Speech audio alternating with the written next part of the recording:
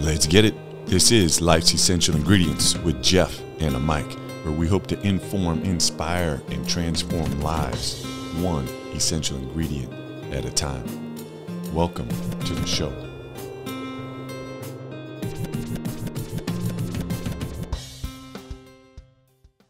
Listeners, thanks again for tuning in to another episode of Life's Essential Ingredients. I still got to pinch myself a little bit. Can't believe that I'm actually doing this. We are in season 2. This is episode 32. I'm with Dr. Rick Chromey coming from Star, Idaho. And man, we are in for a treat. My Pasho is still on vacation. And like I mentioned, I'm just coming back from a long time away doing the Camino de Santiago, walking with my beautiful wife, 31 straight days through Spain. And so I'm so excited to be back, and we are in for a treat. So first of all, where you can find our guest, best way, he's got a bunch of different sites and he does a whole bunch, but is just go to his main website, rickromey.com, and I'm going to spell it out, RICKCHROMEY.com. So a little bit about our guest. Dr. Rick Chromey is a cultural explorer, social historian, generational futurist, and international keynote speaker.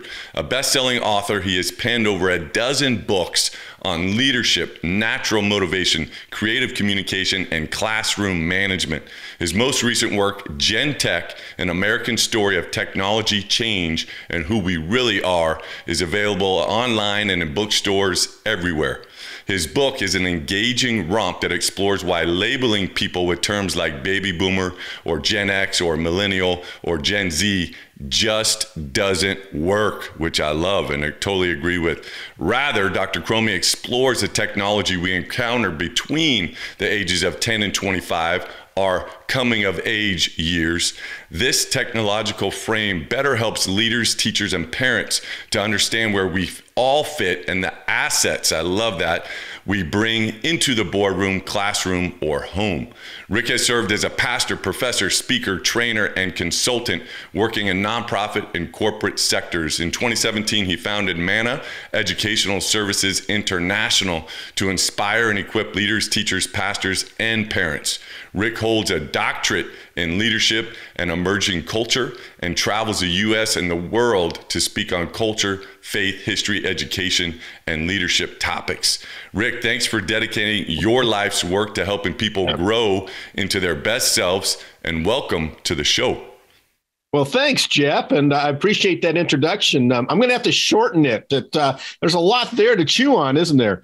No, I don't think you have to. That's one of the highlights for me, to be honest, is introducing people, because I think it's really important for the listeners to understand a little bit of who you are and what is essential in your life. And if we were to we could spend an hour just picking apart certain words in your introduction.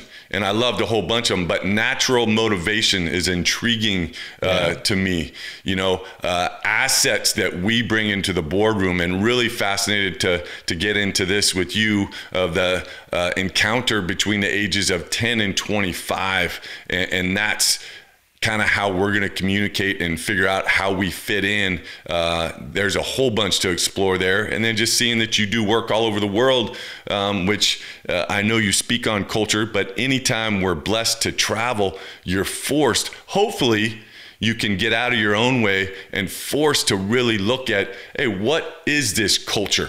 You know, my wife and I always have a house rule. Most of the time it works out, but when we travel, we don't take a car, we ride the bus with what everybody else does. And so we get to know the people and get to see life from a different perspective, which is what made the Camino de Santiago. And then we'll get into you, Rick. But what made that so special is you're walking. And so when you're walking, you're not running, you're walking. And so you're forced to just really see the world from such a different way, and to really appreciate even just passing someone, you know. And on the Camino, people that have walked it, I'm sure they're sick of it, but you say buen camino. At least I did. I'm like a hello guy to everybody. And I would say that. And really when you're saying that, you're bringing it from your heart and soul, saying, hey, I wish you this great journey, and for me today. And so, man, I'm excited because that in looking and studying you seems like how you live your life and the message that you share with people all over the world. Yeah, exactly. And what's interesting about that word journey is you can't spell it without the word joy in the middle of it. It starts and ends, the whole journey word is joy. And if you want to experience joy in life, go on a journey, because that's really where it happens. I've been very blessed. I grew up in central Montana in a very small, basically neighborhood and small town, and had a family that didn't do a lot of traveling outside of Montana because we really couldn't afford it. But I always made a commitment to myself that if I could get out of Montana and experience the world, I wanted to do that. And the last 40 years, 50 years have all been about traveling, seeing the United States. I've been to every state in the union, many more than once. And I've just been blessed to have good friends. A lot of it's happened because I go speak places and they say, hey, do you want to see that spot? And I'll say, sure.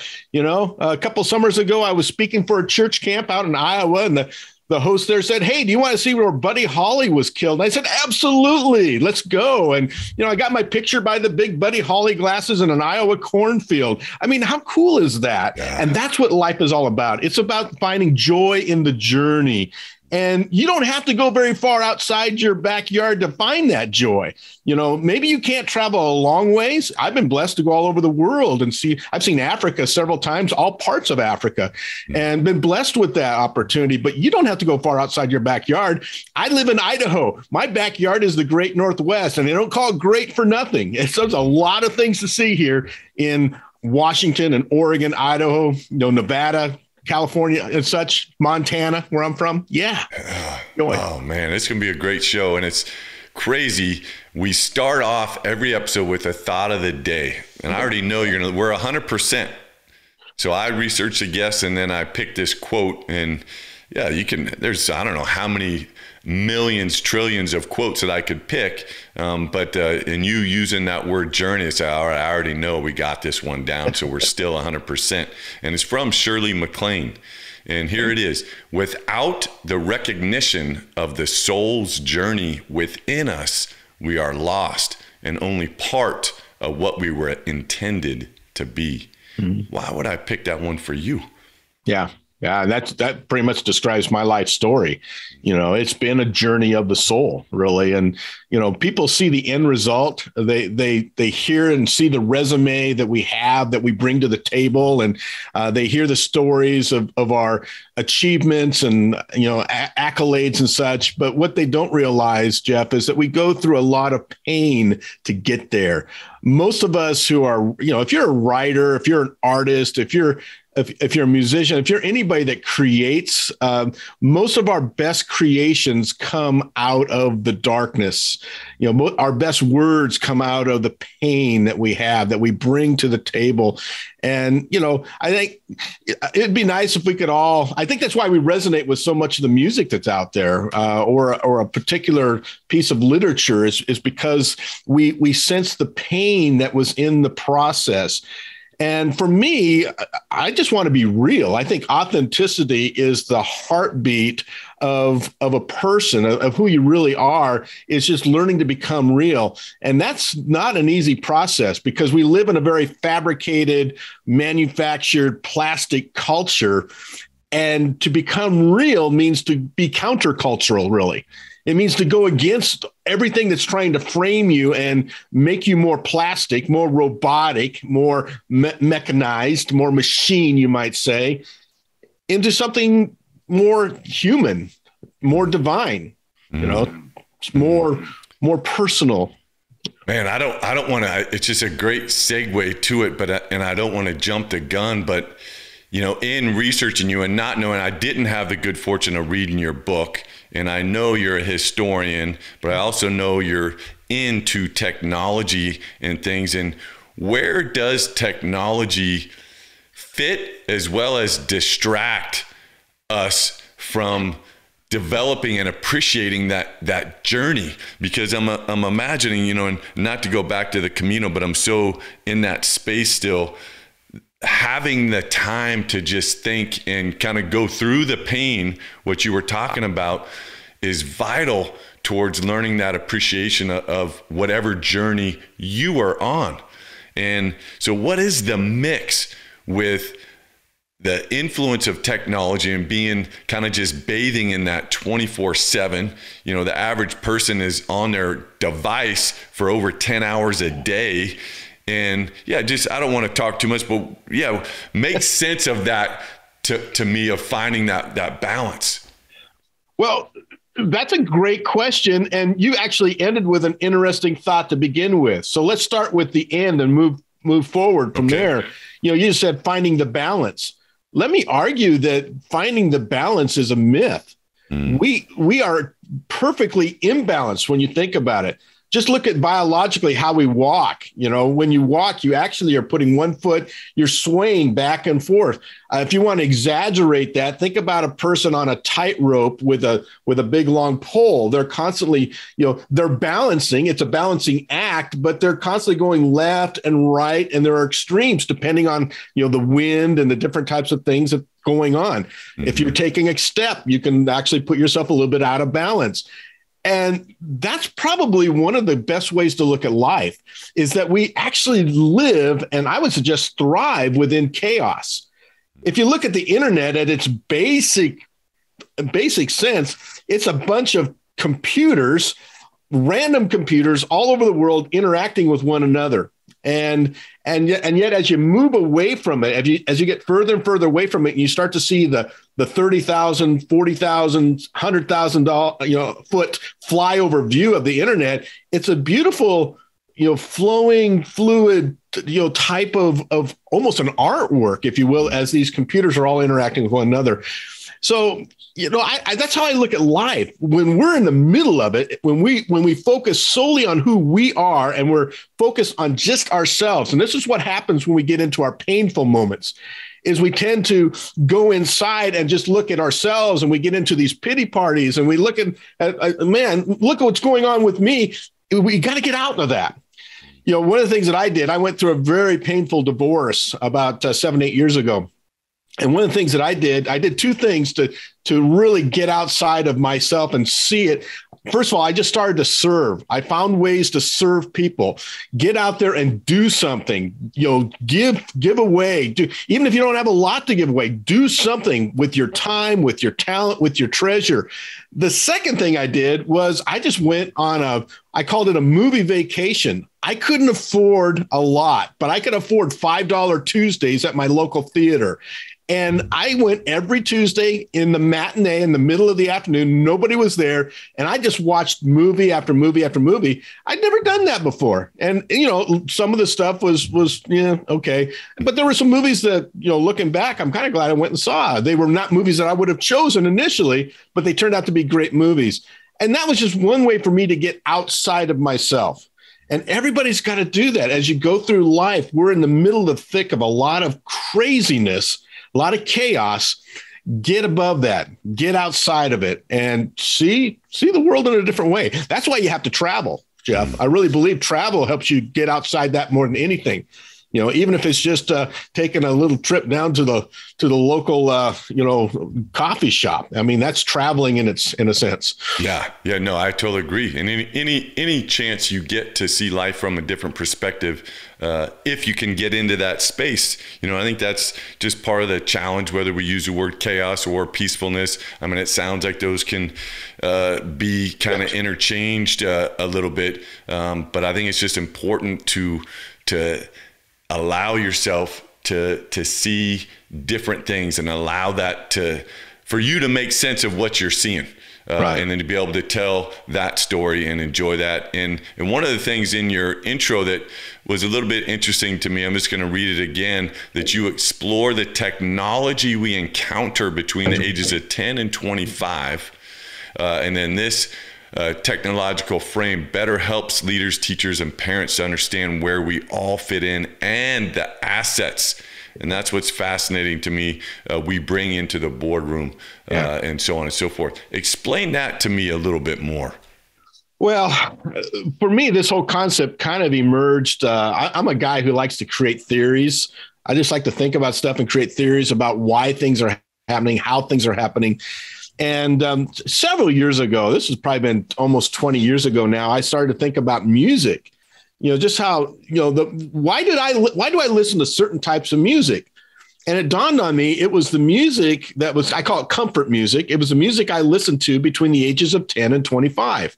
Those coming of age years, those we call it puberty. It's when we basically change biologically, we change, obviously, emotionally, we change, spiritually, we change, mentally, there's a huge shift in how we think about things.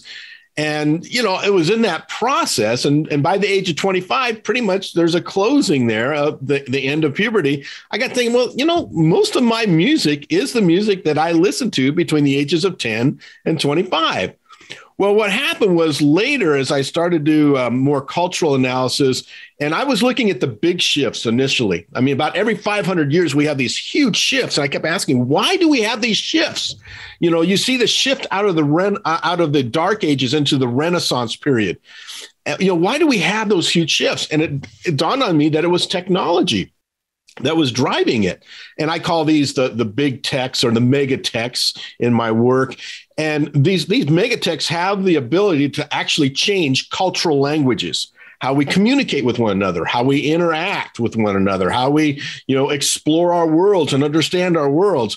And when you look back at the 500 years or 600 years ago, it was the mega techs of the Gutenberg press, the printing press that did that. It was the mechanized clock that did that. It was the scopes, the telescope, the microscope that allowed us to see worlds we never imagined before, micro worlds, as well as worlds out there in outer space that we just never imagined.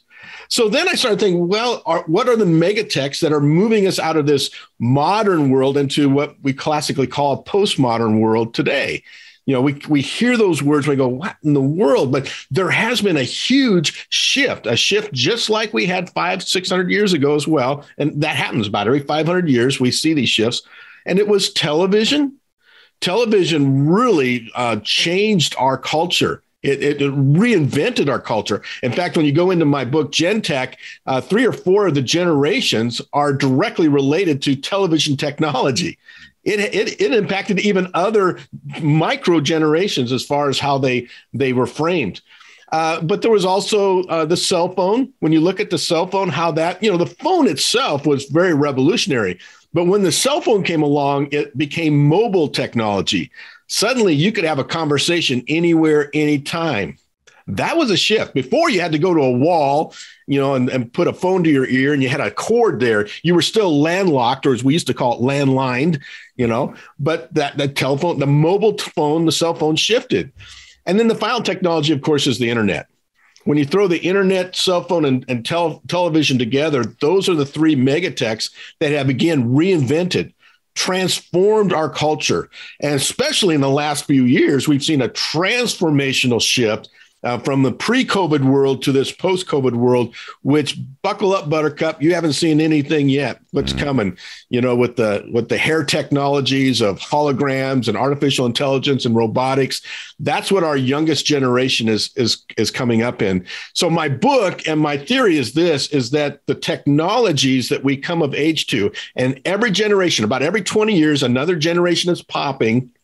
And actually, in my book, I propose every 10 years, you see these generations popping. So you're part of 2 different technological generations, if you think about it. But as these are popping, there are certain technologies that are emerging. I think about myself in the 70s or in the 80s, late 70s, early 80s, VCR technology was emerging, and video cassette recording, and that was pretty cool. But there was, VHS eventually won the day over that, old, what was it called now? I can't even think of the name of it. The old Betamax. There you go. Remember Betamax? Beta, yeah. But it's the same thing happening today. DVD won the tipping point competition over Blu-ray. I mean, if you're still investing in Blu-ray, forget it. Blu-ray's dead. DVD's dead. Even a pawn shop won't take a DVD anymore. If they do, it's very rare. They're trying to dump their DVDs. That's how I know I call it obsolete technology. I have a whole chapter about obsolete technology. And this is technology that we no longer find useful. And it's all around us. When's the last time you used a fax machine? Yeah. Or a photocopier? It just don't exist anymore. Yeah. No, it's fascinating. Your body of work and your knowledge. And I know you do a lot of work within education. Mm-hmm. And I know teaching is so many professions have always been challenging. And I know teaching with COVID has become a little bit more challenging. Historically, I think there's like 1 in 6 teachers that were thinking about leaving the profession. With COVID, it's 1 in 3. Mm-hmm.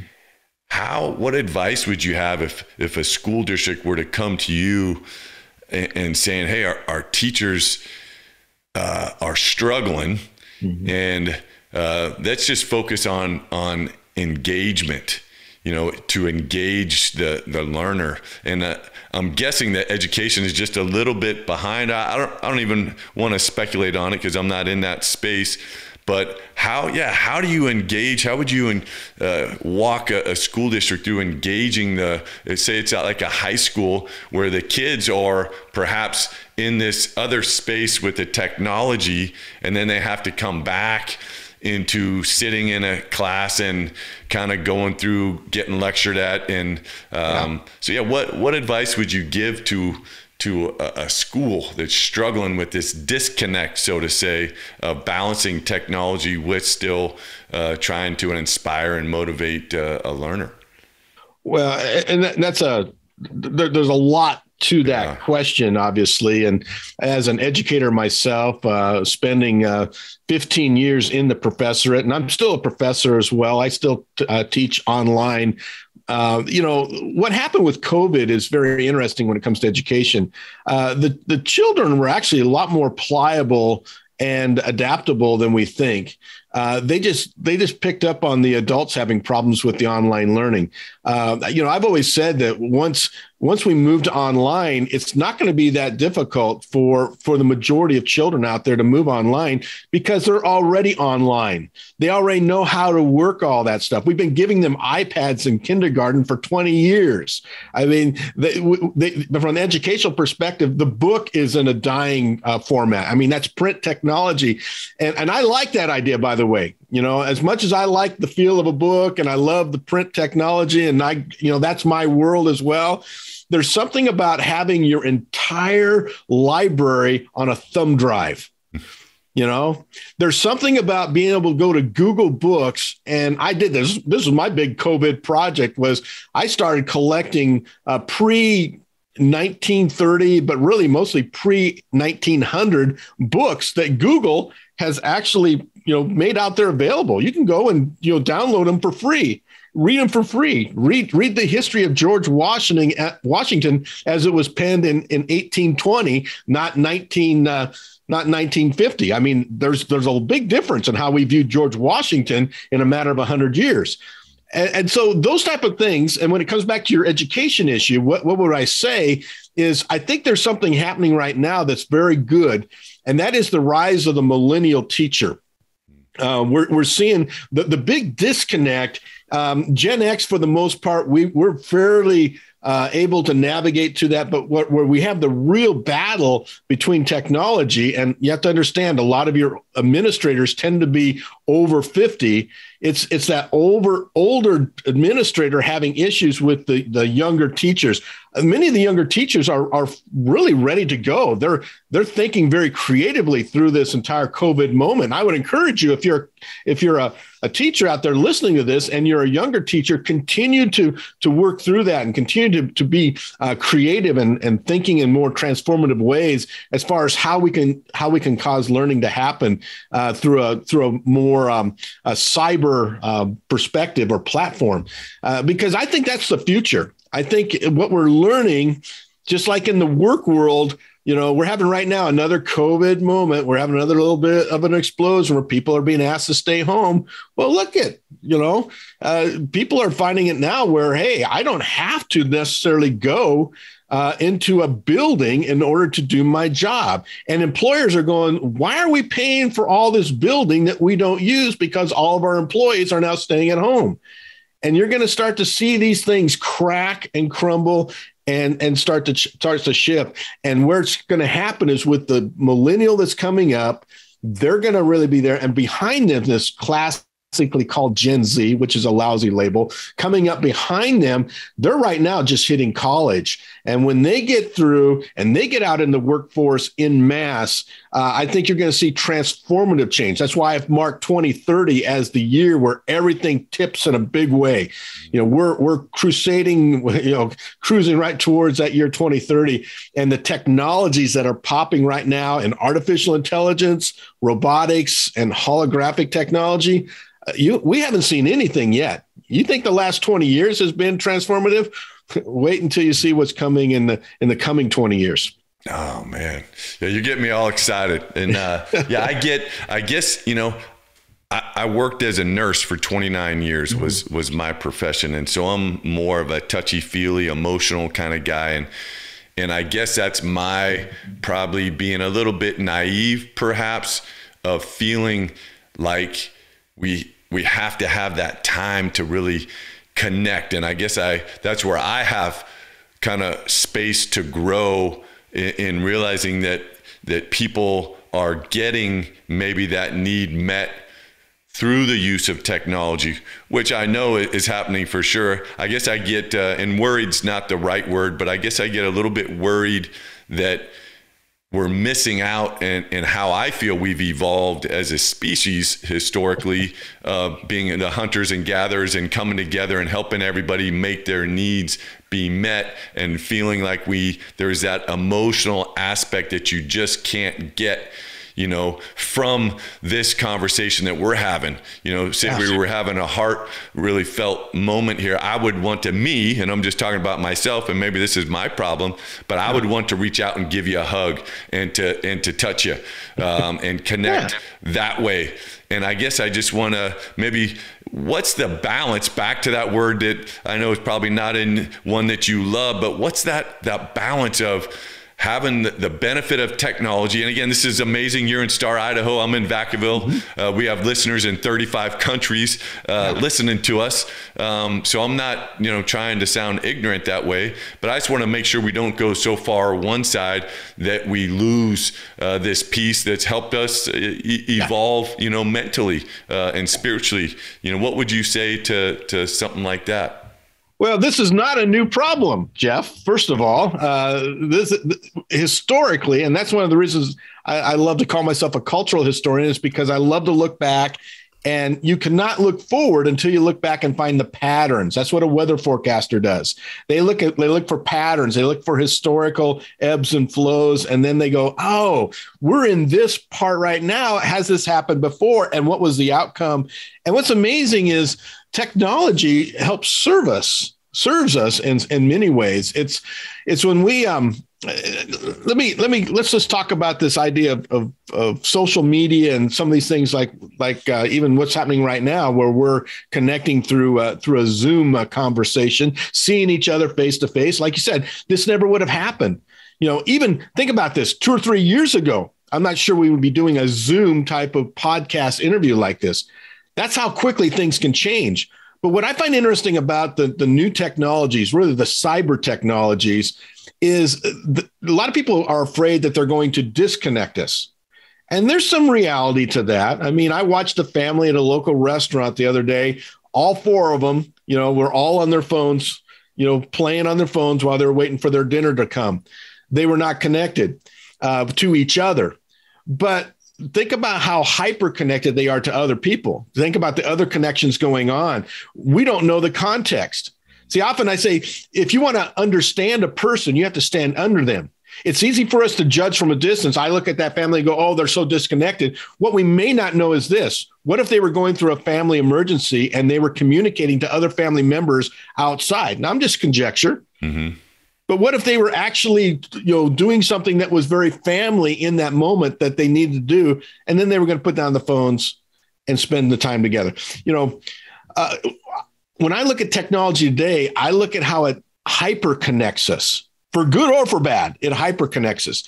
We, the whole fear that we were going to be alone in the bottom of a basement, with our computer and our underwear and stuff like that, and, just totally disconnected. Social media has blown that whole model up.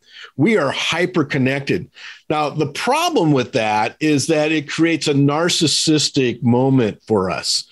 And I think that's where this balance comes in. If we're not careful, there are certain personalities that become addicted to the thrill of having people like and share their stuff. And if you become addicted to that thrill, I have to confess, I have an addictive personality.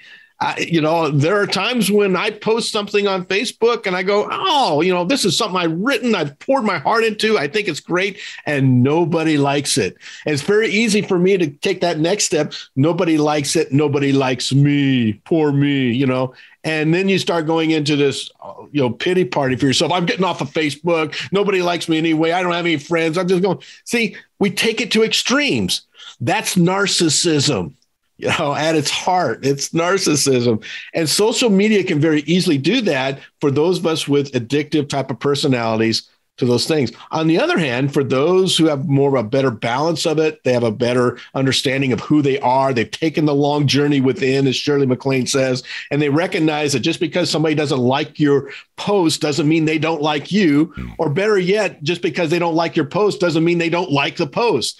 I actually have a lot of people who say, I love what you write. I love all the things you put on Facebook. And I go, well, why don't you like them? And they go, oh, well, first of all, that's not my thing. I just don't push like on stuff. I go, oh, see, to understand a person, we have to understand under them and maybe understand their context. And, that just changes everything. Yeah.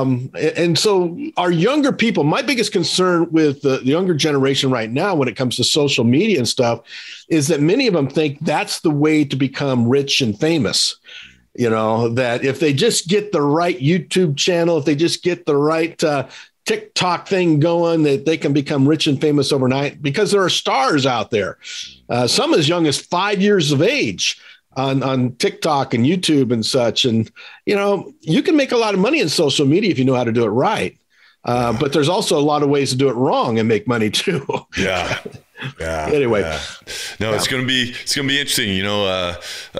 Time will tell, how the influence, good and bad, that it's going to have specifically on the younger people. But I want to get into you a little bit more, and then there's something I was reading about you. It would be a little interesting to share as well. But the show is called Life's Essential Ingredients. And so what would be one or two of the best things that you do for yourself to put you in a good position to I'll say win today, to enjoy this day, to live your purpose, to find the deep meaning, whatever words you want to use. But what are some maybe parts of your routine? What are things that you do that are essential in your life that perhaps a listener could say, oh man, that kind of resonates with me, and maybe I'll incorporate that into what I do? Well, first of all, I'm a very spiritual person. Faith has been a part of who I am. And so the small things, I really believe that you got to do the small things. You got to do the things that they're not necessarily hard. They're just common. And for me, I get up today. I got up like I normally do. And one of the first things I do is I spend just some time listening. I like to listen to the Bible as opposed to reading it. For some reason, I like to put headphones in and just listen to it. And I have a daily Bible app that sends me a couple chapters from the Old Testament and a chapter from the New Testament. And that way I read the entire Bible all the way through in a year. So that's one of the spiritual things that I do just to kind of set my day.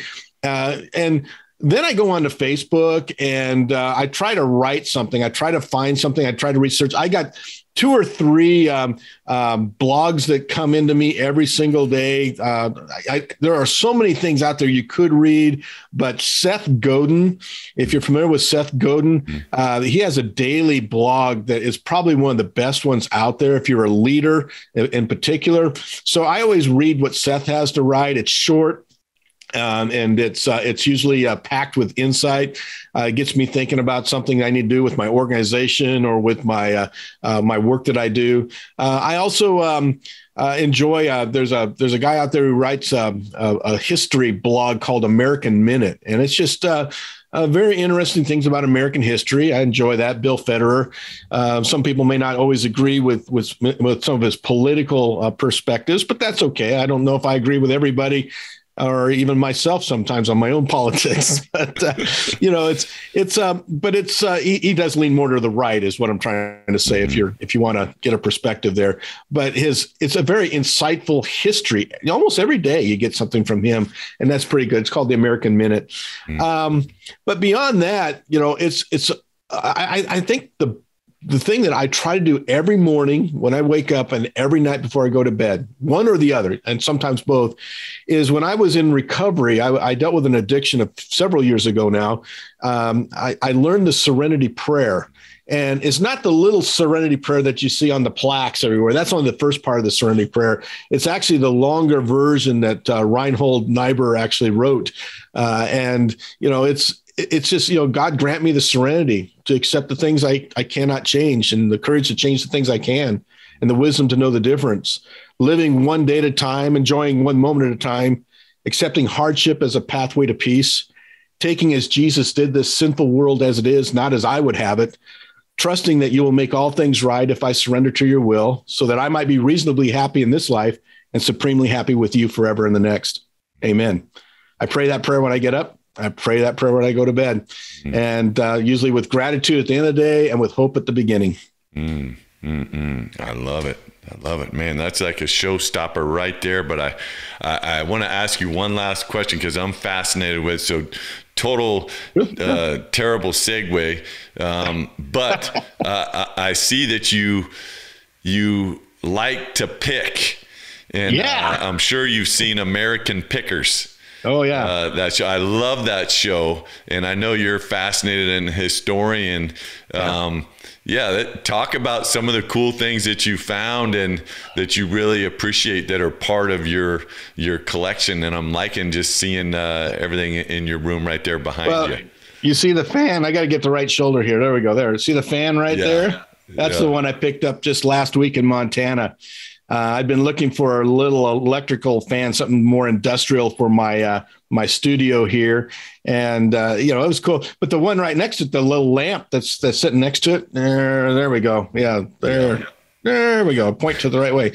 The little lamp sitting next to it, I found that in a thrift shop for like $3.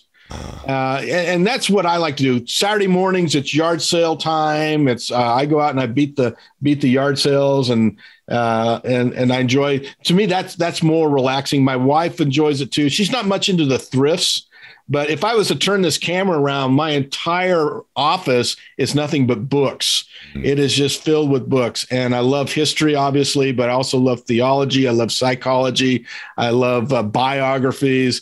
I just love stories, and I love reading, perspectives and trying just to understand people as a whole.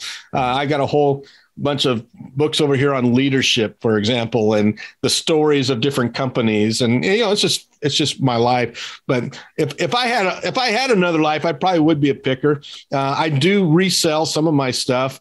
I've got a couple of local antique dealers I work with, and every now and then I find something that's I know they would like, and I know I really don't want it, so I'll flip it to them and make a few bucks in the process. But I keep almost all the stuff I find, because I just like it. Yeah, that's fun. Yeah, I have my brother-in-law who lives up in Camas, Washington, collects cast iron. Yeah. And so he goes all over the country, looking, and I think he's got over 500 pieces. And just, it's just cool. There's a story behind everything. And if you can capture that story, it's so cool of knowing that, man, that artifact, people use to live and bring nutrition into their home. If we're talking about this cast iron, I'm fascinated with what it meant to people back in the day, and having an appreciation for it still. Let me show off this one, and obviously your listeners who are just audio not gonna be able to see this, but Here's one of my favorite little picks. I found this in the yard sale a few years ago. It's a candle. Wow. But it's a courting candle. And the way it works is you would take the candle and you'd give the wick you give it enough candle, and then you'd light the wick when the couple got together. And when it got down here, it would go out automatically. And that would mean it was time to go home.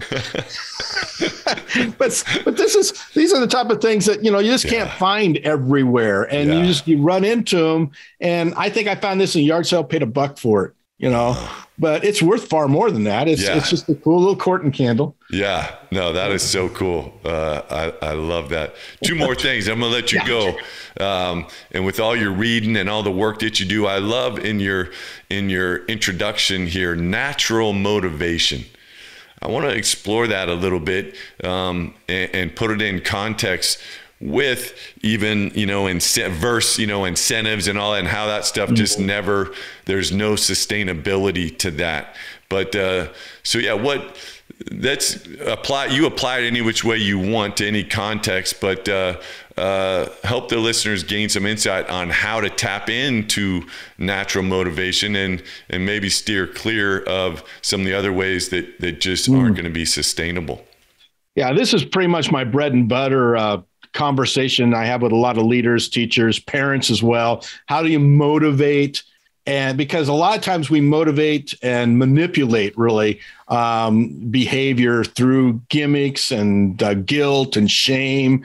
And, if you do this, I'll give you that. If you don't do this, you're going to get that, all those type of things. And they're all temporary and short term.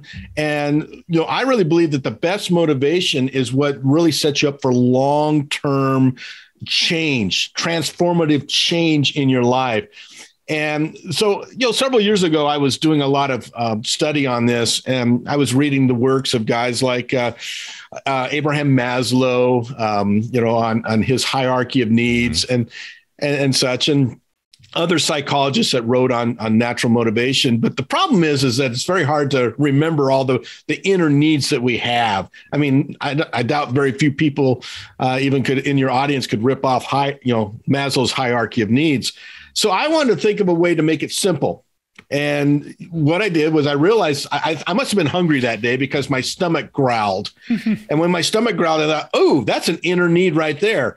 And it became the acronym that I use. I call it the GROWLS, GROWLS, the GROWLS. And there are 6 human needs that if we just remember these needs, whether you're in the boardroom or the classroom or the bedroom with your kid, trying to motivate them to just behave, just remember these needs. The G is grace. It's a deep inner need. I think it's a spiritual need we all have for unconditional surprise, for unconditional beauty. It's really messy. It's one of those needs that's really hard to meet because we want to lead with the law, and you don't lead with the law when you deal with people, when you deal with grace. It is really a different type of thing. And we can unpack that if you want to. The others are much more definitive and much more easy to understand. The R is relationship. If you don't belong, it's so long. And relationships are key in parenting. They're key in the classroom. They're key in the corporate world and in the employment culture. It's about connection and collaboration and community, conversation. Those are all key words. The O is ownership. Ownership is empowerment. It's about giving people choice. It's about letting them have control. It's about allowing them to contribute. The W is worth. Deep down, we all have a need to feel valued, and not just valued, but I also think validated. We want to have a voice. We want to share our vision. Now, what's interesting, I call those 4 needs the power needs. GROW. What's that spell? Grow. Yeah. If you want to grow your child emotionally, spiritually, and, just kind of get them, to grow them. If you want to grow your staff, if you want to grow your classroom, whatever you want to do, focus on grace, relationship, ownership, and worth. Those 4 power needs. The last 2 very quickly are the primitive needs. L is laughter. Deep down, you can't spell fundamental without the word fun to start it off. It is fundamental. We have to laugh. When we laugh, we're literally not just lighting up the room, but we're lighting up our brain to absorb and to be more creative, to be more open, those type of things. The S, security. Maslow talks about this a lot. Just we need to feel secure. That's one of the most basic needs. It's being secure in our emotional state, being secure in our spiritual state, being secure in our physical state. So all that plays together, but that's the growls. And if you focus on those needs, you won't have to feed, the game and do the gimmicks and the games and all that stuff, because people are naturally attracted to grace, relationship, ownership, worth, laughter, and security environments. I love it. I love it. Well, man, you have so much knowledge, and we could keep going on, and but I want to be respectful of your time. And I end every show with a quote from John Alston that says, the only thing you take with you when you're gone is what you leave behind. And let's fast forward, 40 years for you. You've lived an incredible life. You've traveled all over the world. You've helped people find deep meaning to their life.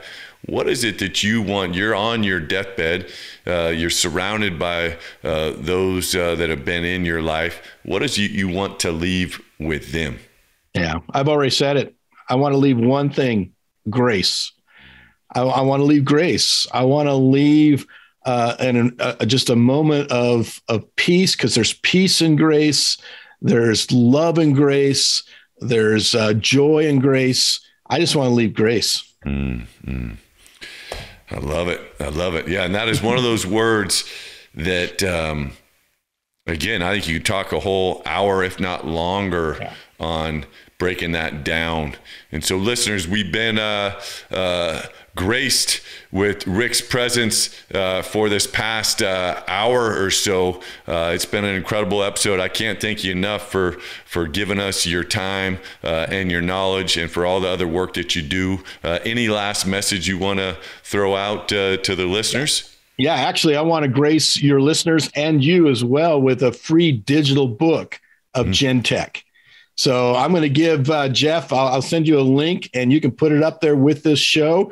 If you would like to read GenTech, the only thing I ask is that you go to your favorite bookseller, if it's Amazon, whatever it might be, and just give me a good review on it. Help me out. But let's get this and start spreading the word. And if you want to buy the print copy, that actually gives me a little bit of grocery money as well. But I want to grace all of your listeners with a free copy of GenTech.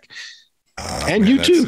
Yeah, no, I appreciate it. And I'm definitely gonna read that one. I'm a big reader like you.